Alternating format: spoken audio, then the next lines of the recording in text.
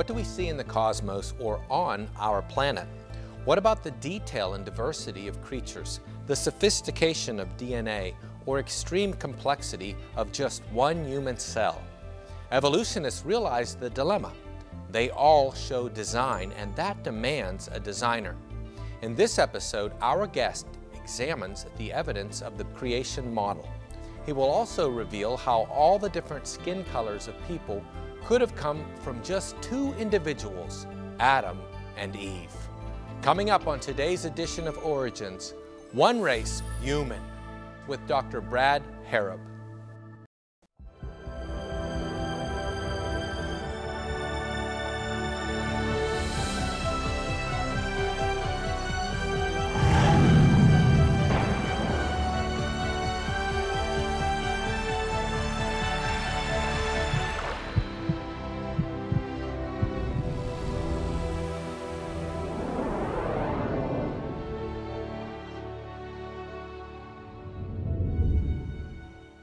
Hello, welcome to Origins. I'm Ray Heiple. It's an honor to be your host today.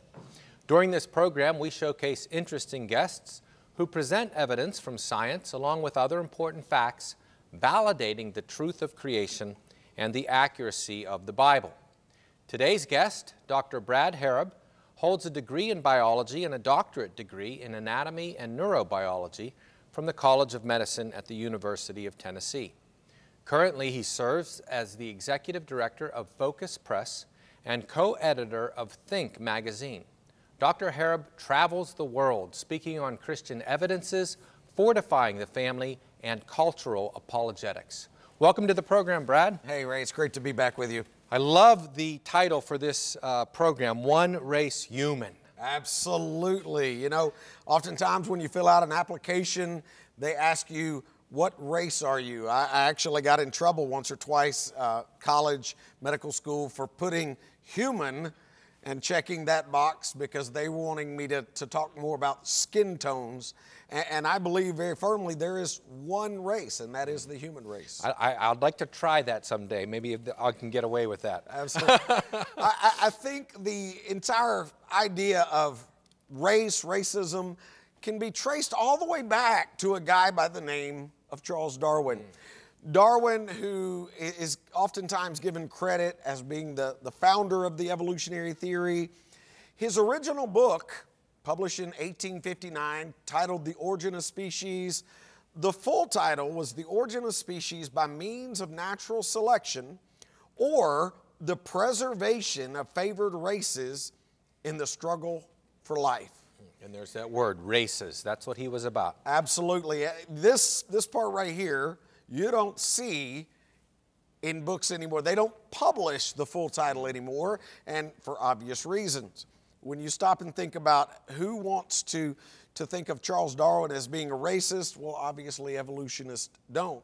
But realistically, he most definitely believed that certain people were further evolved than others. He believed that there were inferior races.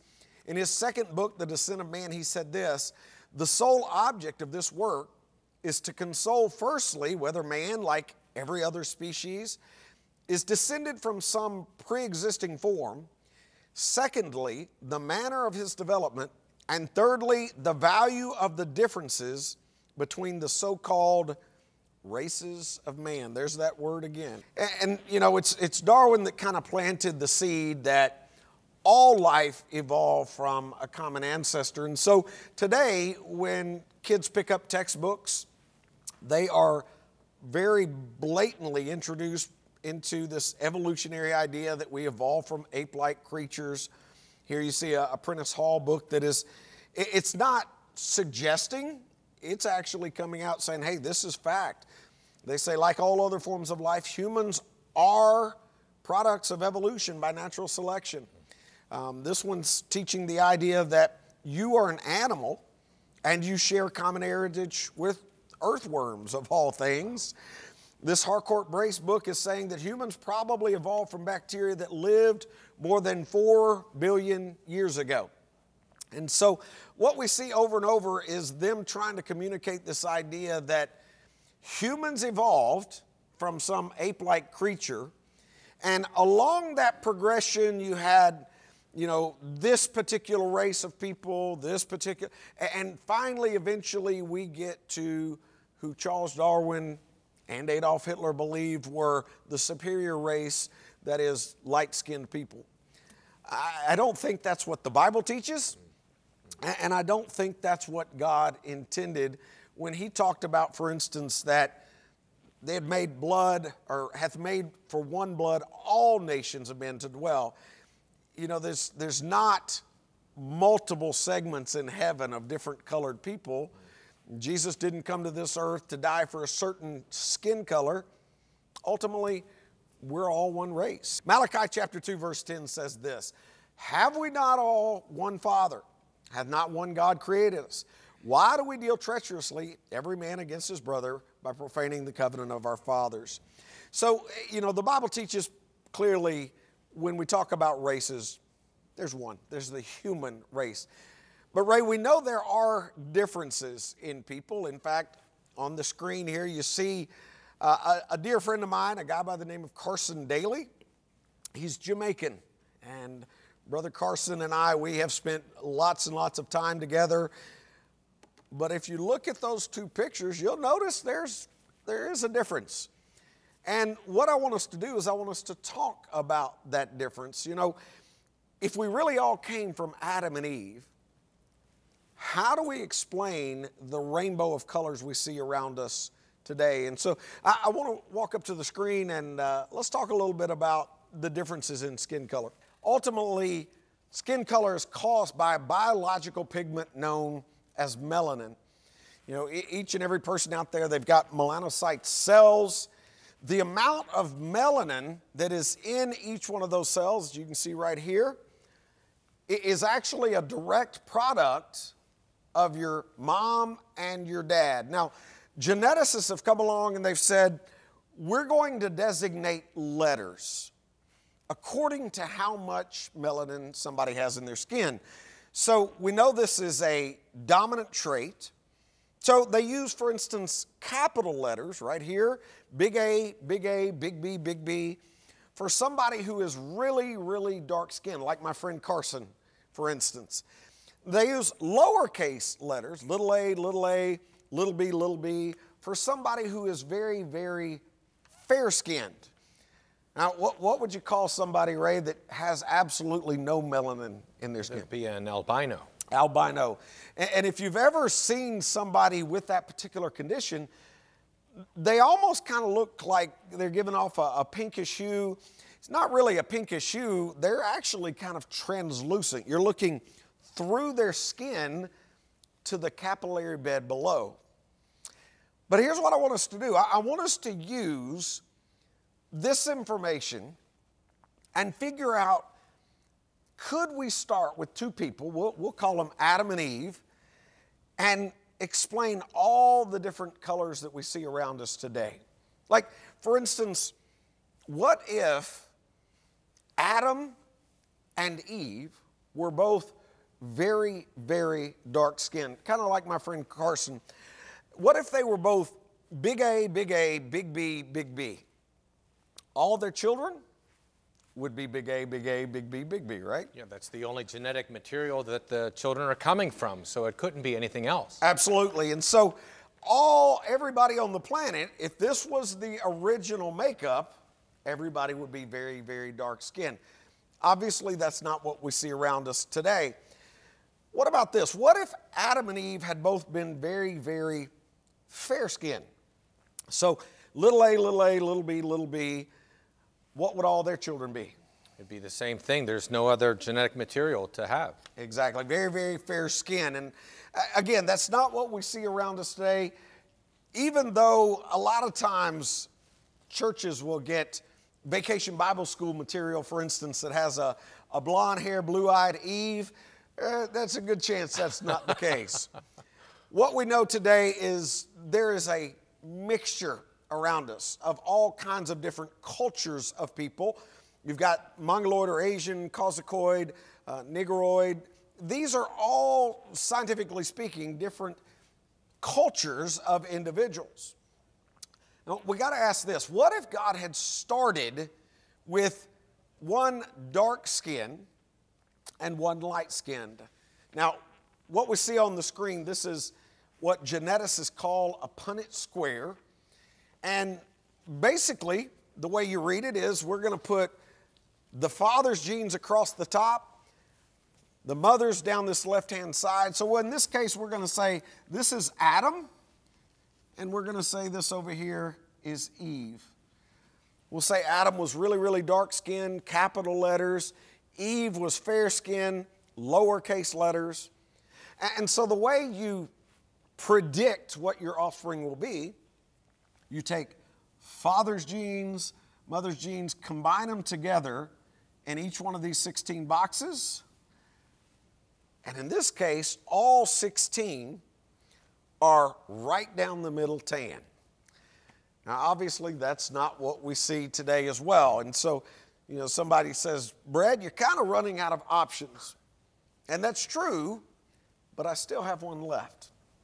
And that is, what if God had started with a mixture?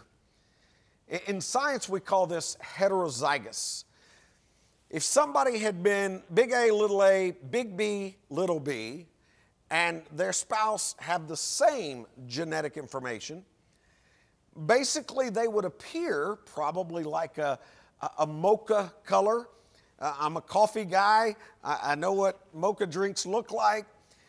By the way, a lot of the early events in the Old Testament happened in what we call the Fertile Crescent, an area that today we would call modern day, the Middle East, Iraq, Iran, and a lot of those people are kind of that mocha color.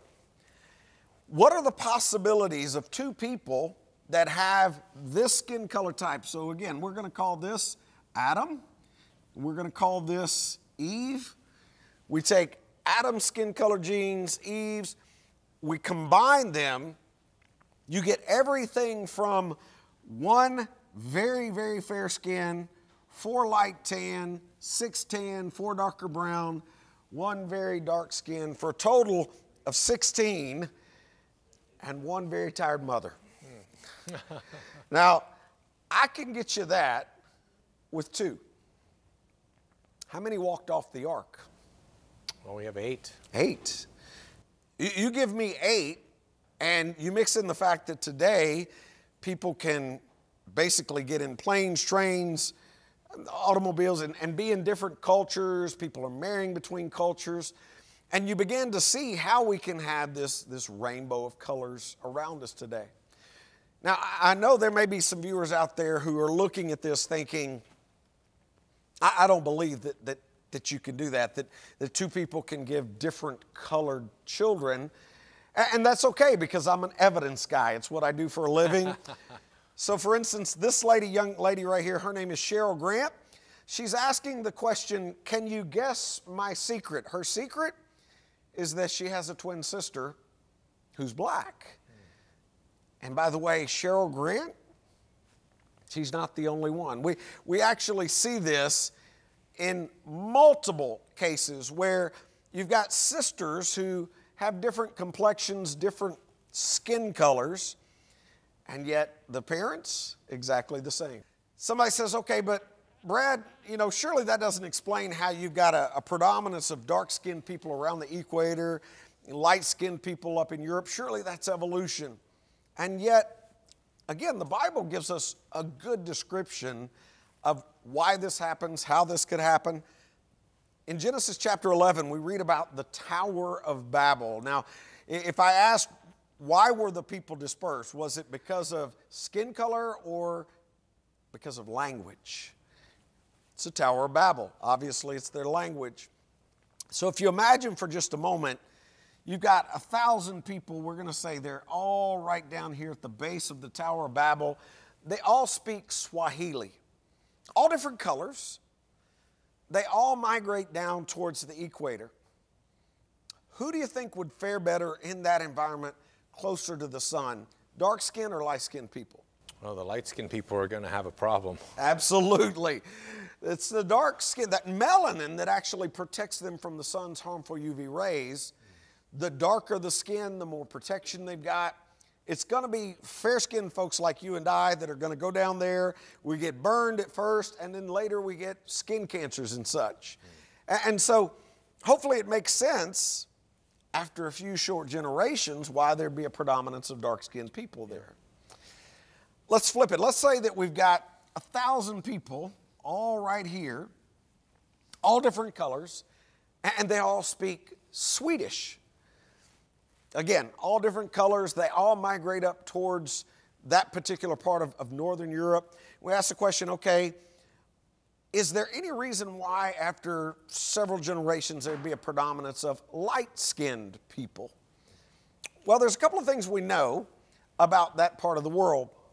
If you look at this map, you'll notice Northern Europe doesn't get a whole lot of sunlight. And we actually need sunlight. We use it to make vitamin D. Vitamin D allows us to absorb calcium. Without that, we're going to have all kinds of problems. Folks in that area that have a lot of melanin, that are darker skin, are actually not going to be able to absorb what little sunlight is available. And so in those areas, they're actually at a disadvantage. So it really makes sense then, lighter skinned folks. In fact, the only place where this rule is violated is the Eskimos. A darker skinned people don't get a whole lot of sunlight, and yet they get their sunlight or their vitamin D from the fish, the oils.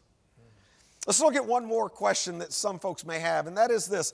Okay, if we really did come from Adam and Eve, how do we have 4 different blood types?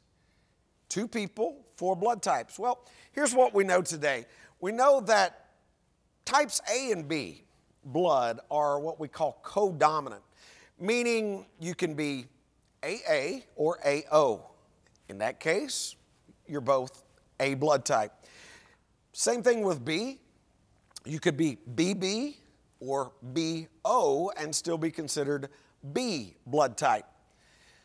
So the 4 different types we've got, A, B, AB, and O, are all given, and yet here's what we see. 2 people, we'll call them Adam and Eve, could have very easily given all 4 blood types. And here's what I mean by that. Adam could be AO, Eve be BO, and you get AB, BO, AO, and O from just 2 people. Sadly, Charles Darwin was pushing really hard the idea that we evolve, that there are favored races, and yet what we know, realistically, we're created by God, made in His image. Brad, I have to stop you right there. We need to take a break. Stay with us. We'll be right back after these messages.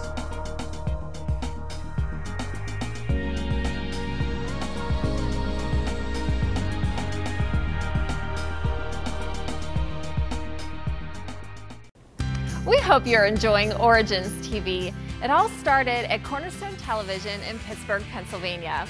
We've been producing new episodes for over 37 years now. We praise God for the success of the program and are excited to introduce you to Origins and to us. If you're interested in watching more episodes of Origins, you can find them on our YouTube page. Simply go to YouTube and search Cornerstone Television Network. Click the like and subscribe buttons, then you'll find the best episodes of Origins in our playlist. You can also visit our website at ctvn.org/origins. One more way you can stay connected with us is to subscribe to our free monthly Hope Today newsletter, which you can do from our website. And if you have any questions, call us here at Cornerstone Television at 888-665-4483. We'd love to connect with you. Thank you for watching.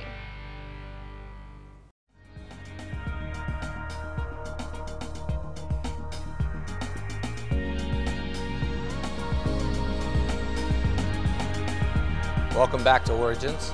We're talking to Dr. Brad Harrub, who's been sharing about one race, human.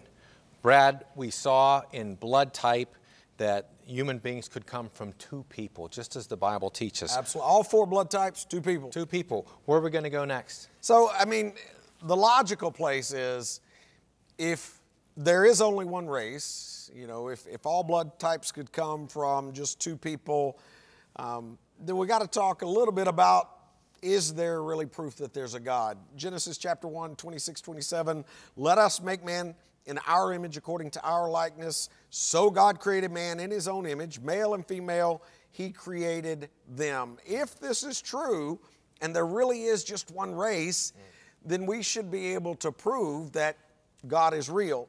So what I want to do is I want to give 7 quick proofs that there really is a God. Because again, if we trace our lineage back to a guy named Adam and a lady by the name of Eve, if we really do believe the Bible, then how do we prove he's real? Number one, every creation must have a creator.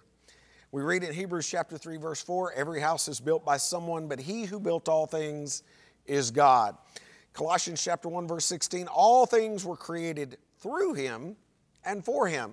So, you know, for instance, we know that the universe exists. The question is, what caused it? Where did it come from? And ultimately, we know that something is God.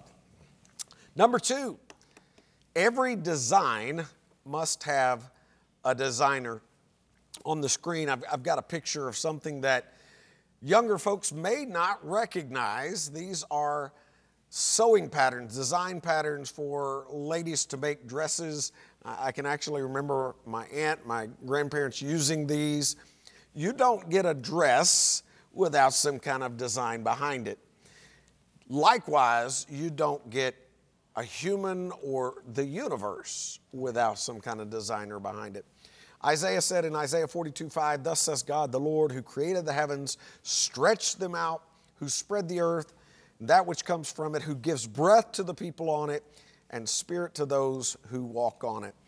When you think about the universe, when you think about the human body, there is design just screaming from the hilltops. Like you said, I mean, we recognize that with something as simple as a dress or a coffee cup, right? Absolutely. I mean, this couldn't have just evolved by erosion and wind. Exactly. And yet the human body, made up of individual living cells. In each one of those cells, so complicated, so ordered. Oh. Absolutely. Number 3, codes require somebody to program the code.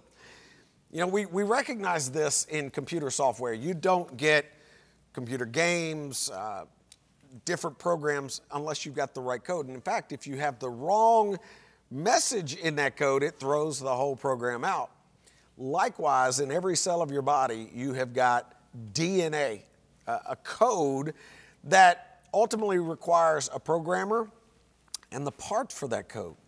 You know, it's interesting, the world is looking for extraterrestrial aliens saying, hey, if we can find some code in outer space that demands that there's life, and yet we have a code in every single one of our cells. Number 4, every material effect must have an adequate cause that existed prior to it. We call this the law of cause and effect. You know, ultimately, if I told you, hey, that tsunami wave was caused by a little frog jumping into the water, you would say, no, that's not a big enough cause to make that effect. Well, okay, then what caused the universe? Next, number 5, laws require a lawgiver. James chapter 4, verse 12 says, there is one lawgiver who is able to save and to destroy. We recognize, whether we consciously think about it or not, every single day, that there are laws of science out there.